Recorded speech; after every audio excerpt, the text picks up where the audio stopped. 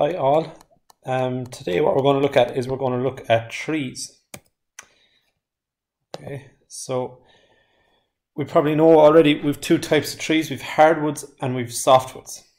All right, so the hardwoods are known as deciduous or broadleaf trees.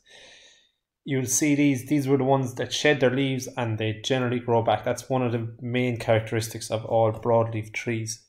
So you'll see any tree that is always bare, and you'll see around this time of year the leaves are coming back. They're your deciduous or broadleaf trees.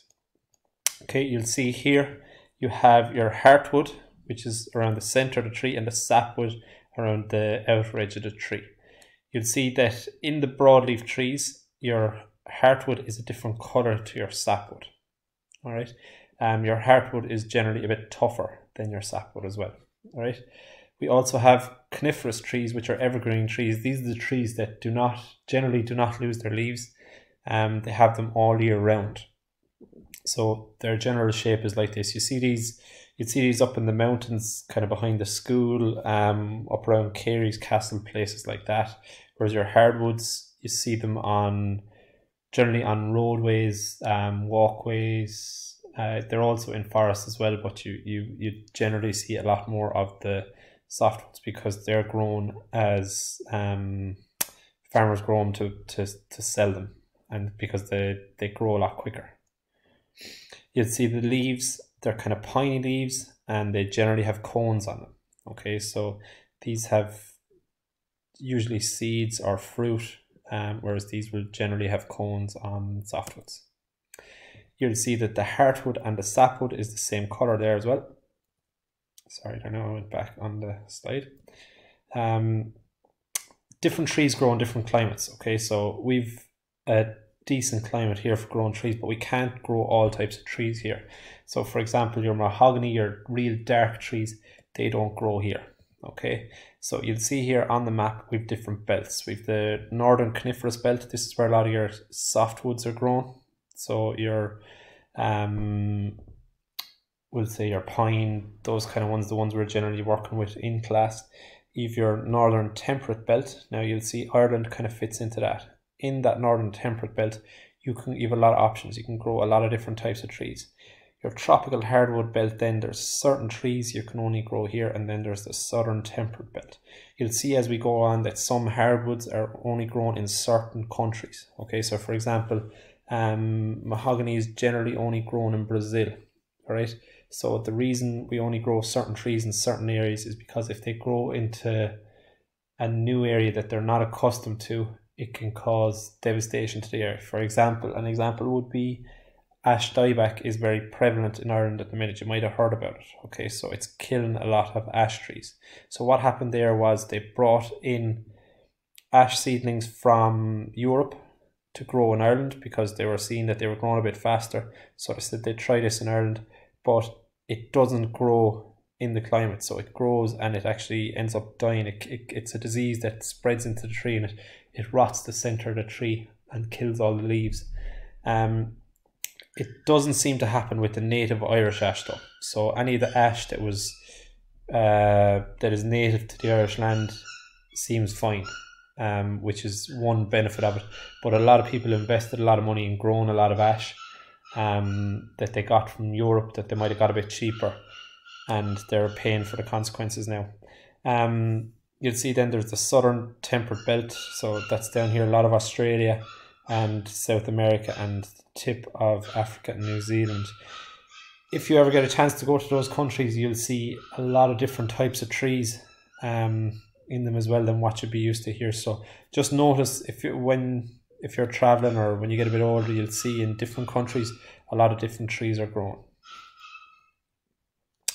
Hardwoods versus softwoods. Okay, so hardwoods, broadleaf trees, they grow in the temperate or tropical belt, and softwoods and evergreens, they grow in the northern conifers and the temperate belts. Soil is fertile soil, and it's moist soils here for the softwoods. Okay, so for example, Ireland has very moist soil, or sorry, it'll grow in most soils, but they prefer kind of a moist soil. Like, so you'll see a lot of softwoods being grown in kind of boggy areas or mountainous areas where the soil will be a bit more moist. Okay, they'll grow a lot quicker and a lot better. Slow growing for the hardwoods, so they grow 100 to 200 years, and then the softwoods are fast growing, so 25 to 40 years. So for example, that's what I was saying about a lot of farmers here grow softwoods. They grow softwoods because after 25 years they can sell them, and it's nearly like a pension to them as well. Trunk for the hardwoods is irregular with smooth bark, so you can get all different types of shapes of trunk. So you look at any of the hardwoods. So the best place to look, I think, is when you're driving from Clonmel out to Cahir. You'll see when you get up to the Cahir Road roundabout there, past the poppy fields, you'll see a big row either side of hardwood trees. They're all ash trees, but you'll see they all have different types of trunks. So they're all different thicknesses. The branches might be coming out different ways on them. So that's what they mean by irregular, and the bark is smooth. Now you might notice that the bark on those isn't very smooth. That's because they have black burls on them they grow close, when any ash that's grown close to watery areas tends to have that on them. So you'll see in kind of more inland areas, or where places there where it's not as close to a river, it doesn't have that on them. Softwoods then, they're straight, tapered, and cylindrical. Crown then, this is the top of the tree. It's wide with large heavy branches, whereas the softwoods is triangular in shape. So you'll think of your Christmas tree for your shape of your softwood tree. Timber comes in a variety of colours and is expensive. It's dense, durable, and expensive again, so we'll reiterate that it's expensive.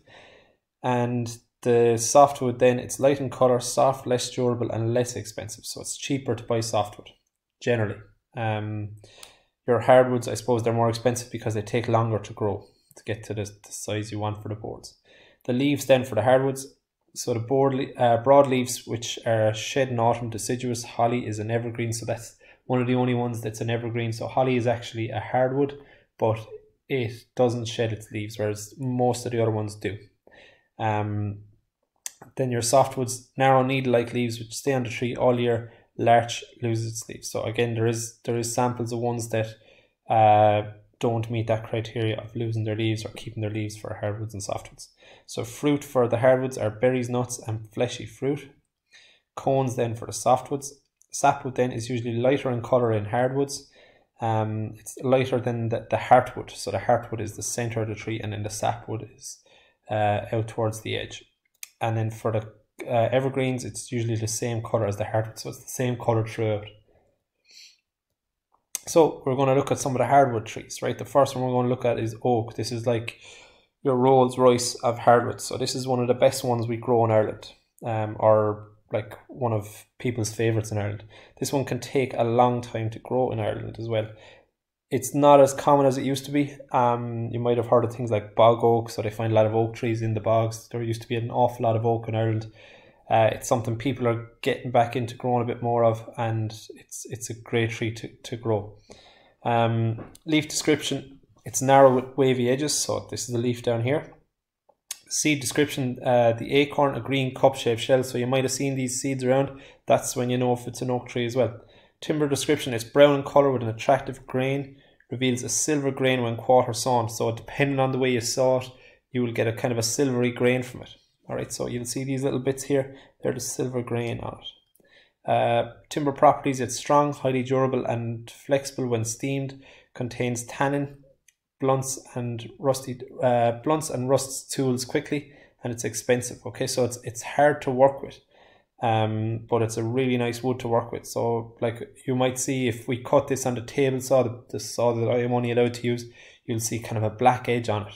You might even see the table saw starting to smoke because it's so tough.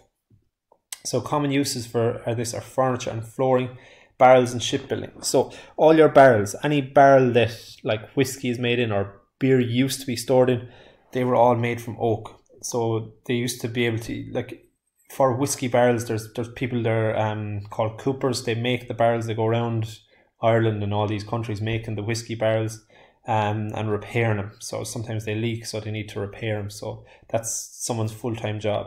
And shipbuilding, so it's a real durable wood. It doesn't allow moisture through as well. So that's why it's used for barrels and shipbuilding.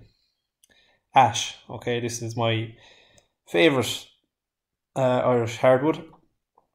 So this is oval leaf shapes and has a serrated edge and grow opposite each other. So you'll see leaves like this. Your seeds then, they have keys that grow in large bunches. So you'll see these, they're nearly like kind of, sometimes they nearly look like little helicopters. Timber description, it's light cream in colour with a straight, open and brown grain. Timber properties, it's strong, durable and flexible. And the timber use, it's commonly used for tool handles, furniture and hurley making and steam bending. Okay, so because it's durable and flexible, we can use it for tool handles and hurley making. Okay, so you have to have a bit of flex in those things that you're doing. If you don't have flex, you'd have a vibration when you're using them. So can you imagine using a hammer and you're hammering away and it's vibrating every time you use the hammer? Okay, that's why we'd use something like ash, because it's durable and it's flexible, so we can use that to reduce the vibrations for us. Okay, the same principle applies then for hurley making. Okay, beech. You'll see a lot of these in hedges around the country. So around this time of year, it's generally slow to come back in colour, but it's starting to the last week actually, it's starting to come back into colour.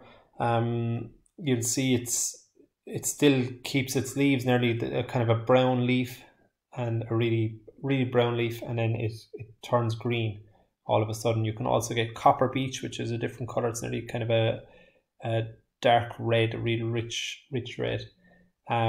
Leaf description is dark green, oval shape with a pointy tip. Beech nuts for the seed description or mast are brown, triangular in shape and grow in hairy shells. So you might see these on the ground when you're walking around the place now. Timber description, it's light brown and sometimes reddish in colour. Grain has unique brown flecks. Timber properties, good workability, close grained, ideal for steam bending. Timber uses, it's commonly used for furniture, chopping boards, flooring, mallets and bench hooks. Okay, so there's some of the uses of beech. Lime then, okay, you mightn't see as many of these, but there is a few of them around. It's a green, leaf description is a green, waxy and heart-shaped leaf with serrated edges and a pointy tip. It's small, the seed description is small, round seeds which hang from the stem and a small narrow leaf. Timber description is pale white and cream in colour and has a fine even grain. Timber properties, it's easy to work with, very soft and light. Timber use, it's ideal for carving and sculpture work, veneer, plywood and musical instruments. So there are some of the things you can use that for. And cherry. Okay, so you might have heard of cherry blossom. That was a tree that would have been one of the first trees you saw to flower. Okay, it comes from the same family as the general cherry tree. So it's light green, long oval shapes with a serrated edge and pointy tip. Very attractive pink and white flowers forms orange and black berries. Timber description, it's light pinkish brown when first cut but darkens to golden brown. Timber properties for decorative, straight and fine grain, easy to work with but fibres can be quite brittle. And timber use, fine woodworking, veneering, decorative panels and wood turning. And birch. Okay, so leaf description, light green, small triangular shapes with a serrated edge. Long fruit called catkins hold numerous seeds. So you might see a lot of these around. You'd see a lot of these around. The tree can be it can be kind of a white, it's nearly like a paper tree. That's a silver birch, but regular birch has similar properties as well.